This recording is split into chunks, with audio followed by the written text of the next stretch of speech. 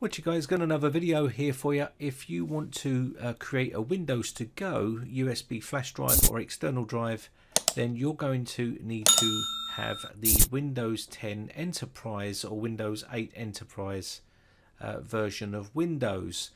And the problem with that is most people don't have that sort of money to have the enterprise level. You can also use the Windows 10 Education level to create a Windows to go. But other than that, if you have Windows 10 Home or Pro or any of those, you won't be able to do it. So I'm going to show you a way you can create a Windows to go with Easeus To Do Backup. And it's a pretty straightforward and easy way to do it. So we're going to take a look at it in this video. So first off, you're going to need to get the software. You want to head over to easeus.com and you can get the Windows version here and download the free trial. You get 30 days free trial, so download that and install it, and you'll be good to go from there. So next up, you're going to need to get yourself a drive, and I've got myself a 236 gigabyte drive here. You can see it has got content inside here, so I will need to format this drive. So let me just quickly format this drive. There we go. The next thing we're going to need to do is to delete the volume as well. So I'm just going to go into disk management. So go down to the bottom left hand corner and click on, right click on the actual start button there and go to disk management. From there we've got disk management open, and you should see your drive that we want to use to do our Windows to go. What we need to do here is make sure we've got our C drive, and if we go to disk 0 here and go properties, you can check properties here for the volume. You can see it's using the partition table GPT.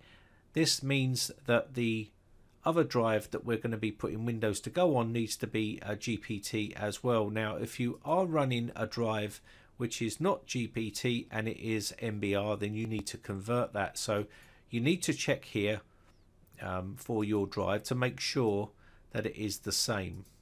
So that is the same for me, but if it isn't, I'll show you quickly what to do right now. Okay, so let me just quickly show you what to do. We're going to go down to the search here and open up the command prompt by typing CMD in search. Right click here and run this as administrator, or you can run it from the right hand side there.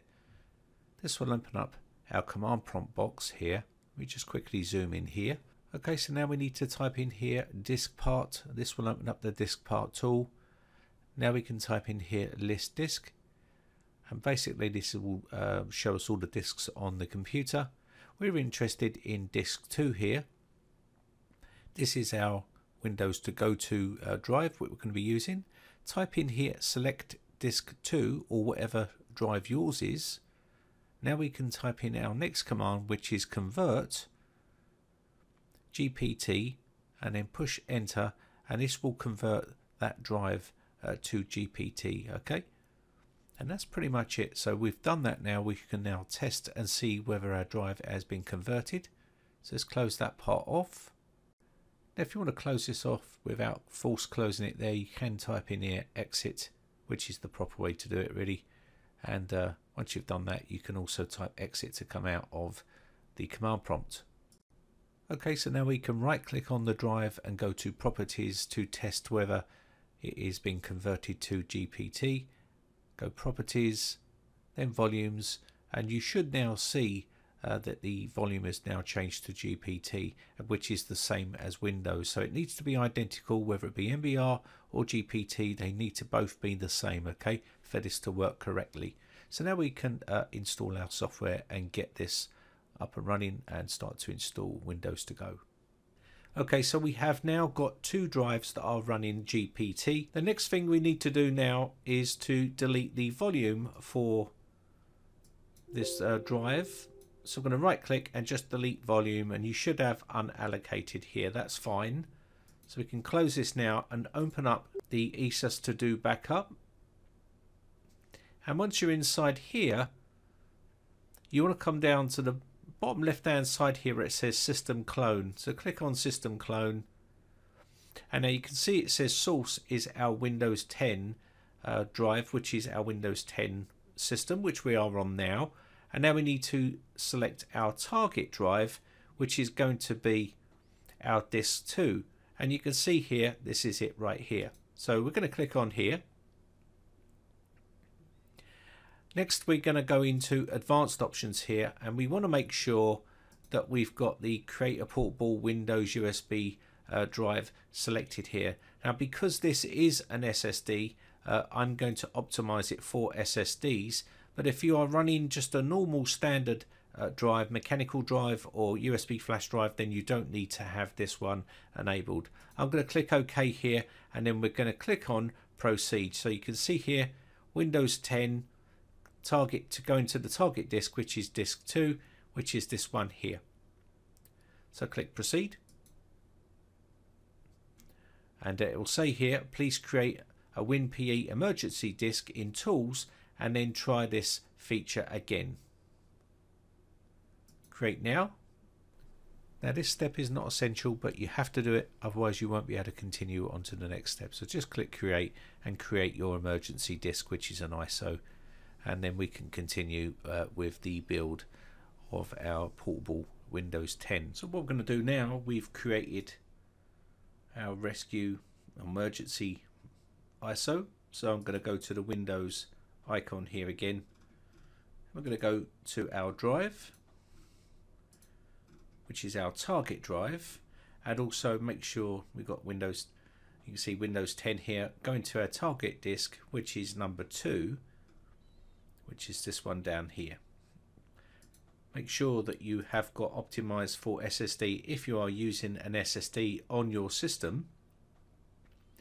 So for instance, the SSD will be the target drive that you're using, which is what we're putting Windows onto, and that's what I'm using here. If you're using just a standard USB flash drive or any type of drive like that, a mechanical drive, then you won't need to have this ticked.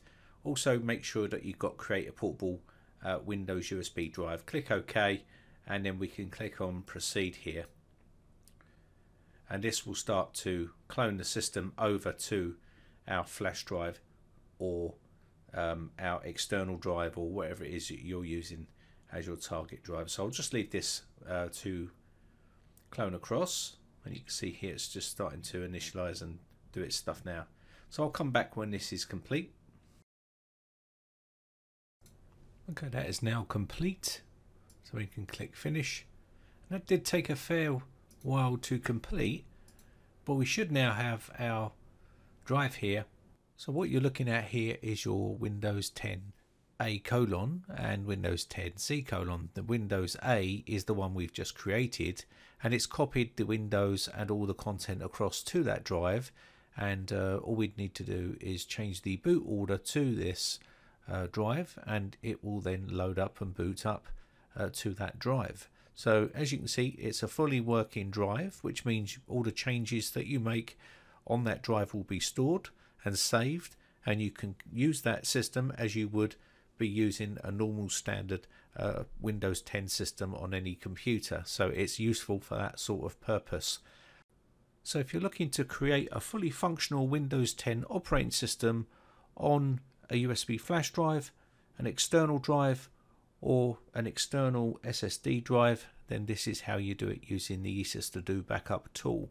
My name has been Brian from briteccomputers.co.uk. Hope this one's helped you out. Thanks again for watching, guys, and thanks for your continued support. Bye for now. Now, if you haven't subscribed yet, hit the big red subscribe button on my YouTube channel and hit the bell notification button next to that to be notified when we upload new videos.